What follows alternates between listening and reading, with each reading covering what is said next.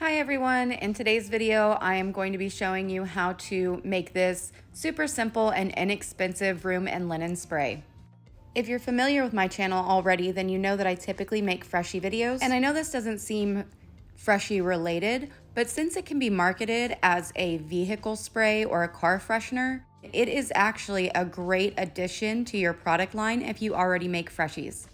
This is also a bit of a segue into some of my future videos where I'm going to be showing you how to make additional products to potentially add to your line that are also fragrance related. So let's start by talking about what you'll need for this room spray.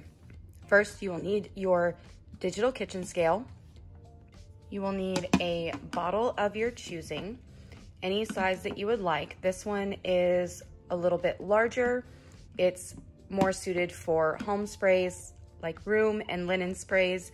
If you are wanting to make a car freshener spray, I would suggest getting a smaller bottle than this. This is an 8 ounce.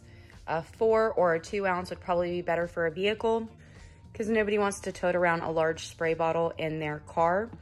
Now, if you want to know exactly how many weighted ounces of fluid you can fit in your bottle, you're simply going to remove the lid, place the bottle on your scale, tare your scale back to 0, fill your bottle with regular water to the fill line that you would like, place it back on the scale, and it will weigh just the amount of liquid you have. And then you'll know for your recipe how many ounces of room spray you'll need to fill the size and the amount of bottles that you have. I did get this one at Dollar Tree. They have several different colors of these. I loved this finish. It's a really pretty kind of rose gold type color. They do have gold and I believe a red color and silver. So for $1.25, that was a pretty good deal. And I love the size and the fact that it has a trigger spray and not a pump spray. Your main ingredient will be distilled water. We're using 92% in this recipe. So this is really the main ingredient that you'll be using.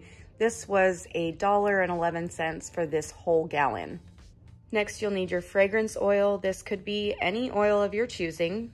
There's no particular kind that you have to get specifically. And for this recipe, I am going to be using 5% fragrance. Next, I've got Polysorbate 20. This is an emulsifier. What this does is it bonds the oil and the water. So we all know that oil and water don't mix. If you did not use this, then your fragrance oil is just going to sit at the top of your water and not mix with the water. So you could spray it and you're just gonna get water out of your spray bottle unless you add this, which will completely combine the oil and the water together. So each spray is has an even distribution of oil. For this recipe, I'm going to be using 2% Polysorbate 20, and I will link this in the description. Last, we have the Preservative. This one is sorbic acid plus 2PF. Any water-based product could have a tendency of molding, even if you're using distilled water. So this is, especially if you plan on selling this, this is a really good idea. You really don't want any type of bacteria or mold growing in the room sprays that you are selling to customers. For home use, if you know you're gonna go through an entire bottle within a month, like I often do, you can skip this. But if you are gonna have product on the shelf for any given amount of time before it's potentially sold, or you don't know how long the customer is going to let it sit before getting through the entire bottle, this is really important. I will also link this in the description, and I am using this preservative at 1% for this recipe. Last thing I would like to mention is that for the purpose of this video, it's strictly demonstration just to show you how I do it. I am doing a small batch, so I'm pouring directly into the bottle. If you were going to be filling multiple bottles and doing a large batch, I suggest having a measuring cup or a glass beaker where you're mixing everything together, and then you can pour it into the separate bottles. Doing it one bottle at a time would be really time consuming, and it doesn't have to be. You can mix 32 ounces all together in a larger container and then pour it into your separate bottles. Also, if you are making these for purchase, then I would suggest wearing gloves and keeping your workspace very clean. I'm not wearing gloves in the video because, like I said, this is just demonstration purposes and this will be for home use. But for purchase, you want to make sure that everything is nice, clean, and sanitary. So wear your gloves and make sure your workspace is very clean. First thing I'm going to add is my preservative. Again, I'm putting in 1%. 1% of 8 ounces comes to 0.08 ounces. Now, my scale doesn't go down that low, so I'm just going to round it up to 0.1 ounces, and I'm going to add that now.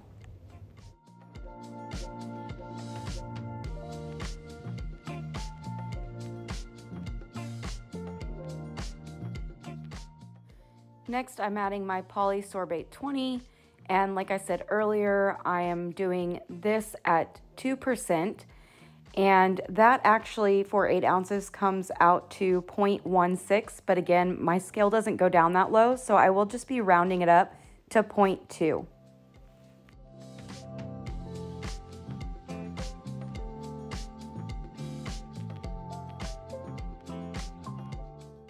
Next, I'm adding my fragrance oil, and this recipe calls for 5%, and 5% of 8 ounces comes out to 0.4 ounces.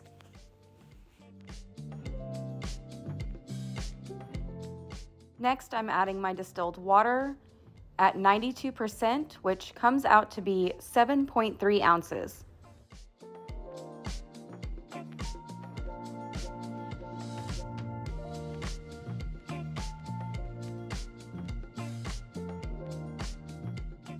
Once you've added all of your ingredients, you can just put the lid back on the bottle and give it a good shake. It is a good idea to let this settle for about 24 hours just to make sure that everything is well combined and mixed up. But other than that, you're done here. The last thing it would need is a label, which you should include the ingredients and the net weight. As always, thanks for watching, and I hope this was helpful.